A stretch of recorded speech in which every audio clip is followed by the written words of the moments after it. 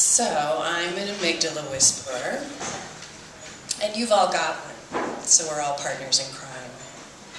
Your amygdala is that small, almond-shaped area of the brain that sets off the fight or flight response to perceived threats in the environment.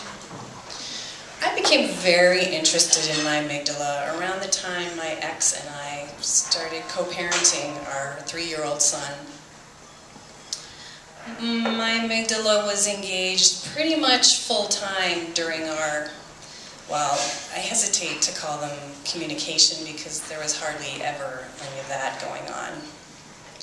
I noticed what my amygdala was doing to my body chemistry and my sleep patterns with all these chemicals pumping through my veins.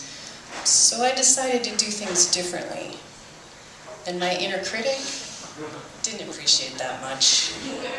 This ridiculous tyrant dominates the 60,000 or so thoughts a day we all have, and very little, if anything, it has to say is ever true, ever. I put up this little sign by my computer monitor at home and on my cubicle wall at work to remind me of that when my inner critic attempted to reassert its authority. And I started picturing it as this monkey on my back that I could pick up and move around and have some fun with. I documented my progress with all of this, no matter how small, on a scroll of stamped baby steps to prove my inner critic wrong. Fast forward to one sub-zero February evening in 2014, I had barrels full of monkeys left over from another project. I wanted to do something with them, something creative, something I loved to do, something I was good at. And it had to include sharing the monkeys and the cards and the scrolls with other people. And humor, lots of humor. Because as Mark Twain said, the human race has only one really effective weapon, and that's laughter. What I came up with is a street hug, a tiny care package tucked inside a self-closing paper box that fits in the palm of your hand, with a letter addressed to the person who finds it. I started dropping these all over the metro area anonymously, in restaurants, street stairwells, little libraries, metro transit. One afternoon, riding the bus home from work, I was putting some of them together and someone saw me. He thought I'd found one and he asked, "Do you know who's making those?" And he pulled out the "It's Not True" card from his wallet.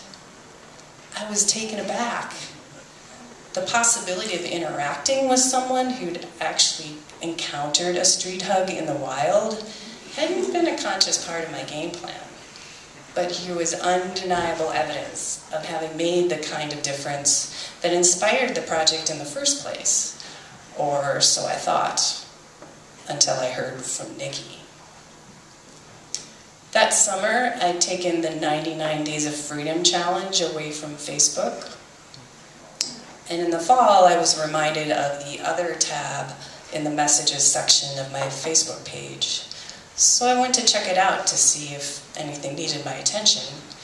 And there was Nikki's message from last March, and she'd attached a photo. I didn't understand what I was looking at first. Why would somebody track me down and send me a picture of her arm?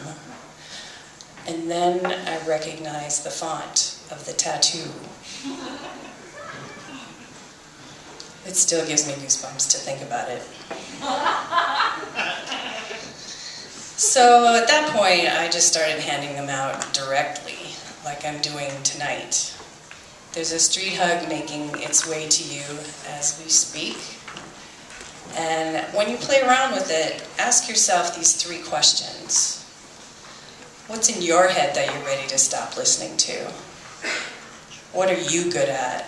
What do you love to do? And how can you share that with other people? Happy amygdaling.